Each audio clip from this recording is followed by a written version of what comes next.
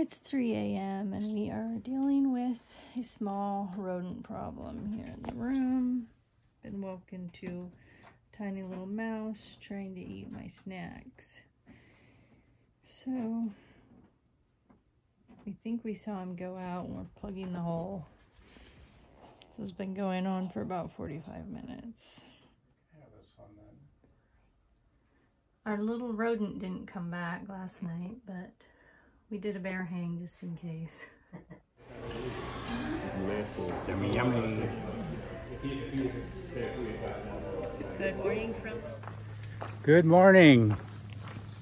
We are on day 77, and what a wonderful day it is. You know, when you camp out in the woods, you expect to hear the sounds of nature. The crackling of sticks, the rustling of leaves. You know, you're sharing the forest with the animals and you expect to obviously hear those things, but not in your hotel or lodge room. As you saw from the videos, we had an unexpected guest early this morning, and I mean, it literally woke me up from a dead sleep. It sounded like somebody trying to quietly but loudly open a bag of chips in the middle of a movie theater or, you know, some quiet place. I mean, it was just so loud and intrusive. Finally, after playing peekaboo with this creature, I discovered with my flashlight exactly what it was. And so Mickey was trying to get into Sunshine's snack bag and located its hole, and I finally plugged it, but we dealt with that for about an hour or so. But yeah, that was interesting. This morning I feel pretty good. I put some ice on my shin and knee last night and did it again this morning. But so far I am pain-free. I'm trying to do toe striking versus heel striking on the ground. I watched a YouTube video last night that's supposed to help alleviate pain from shin splints, and we'll see how that works. It's obviously awkward to do that. I can't do it all the time, but we're just gonna take our time today, and if I start to feel it come on, we'll just make sure we stop, rest, and then continue. But so far so good. How you feeling, Sunshine? Good. All right, we'll see you on the trail.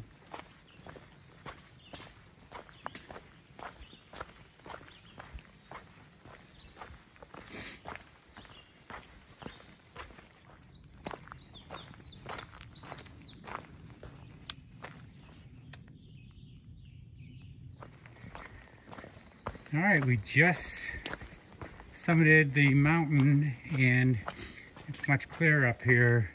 We saw a few times that the sun was peeking through, and it looks like it's trying to clear things up for a beautiful afternoon.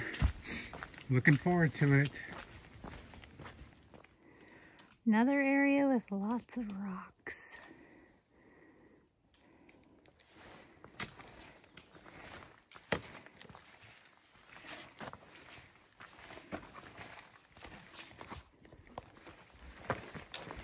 We're about 4 miles in, and we have about 4 miles until the Skyland Resort, where we're hoping to have lunch.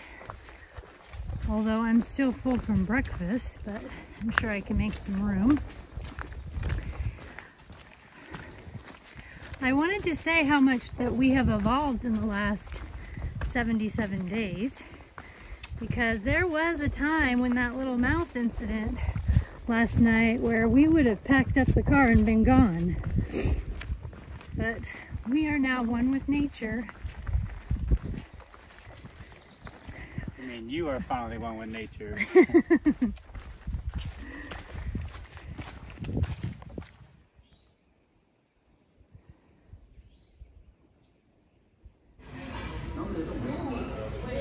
Eating good. I'm eating healthy.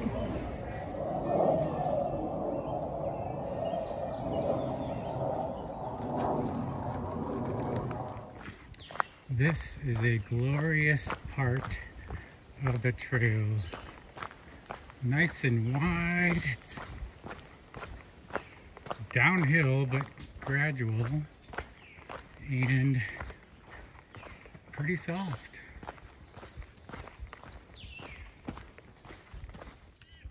All right, the fog and the clouds have cleared.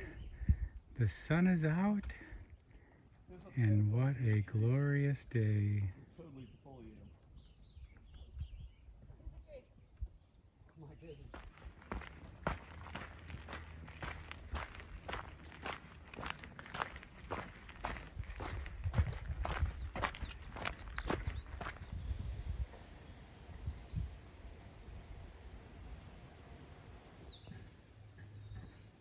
They're short about 200 miles.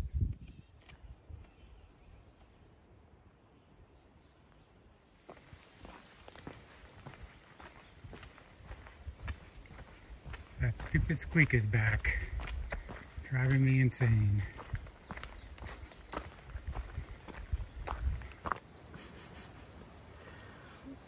Hey guys, end of day 77.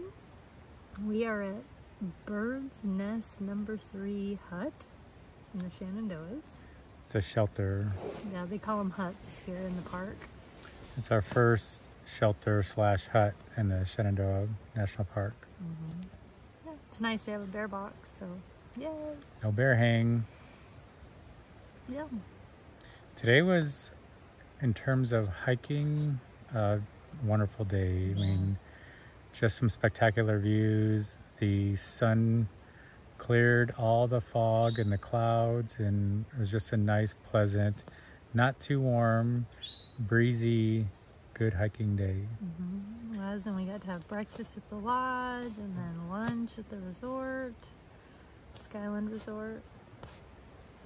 Sadly, it wasn't so good for my body.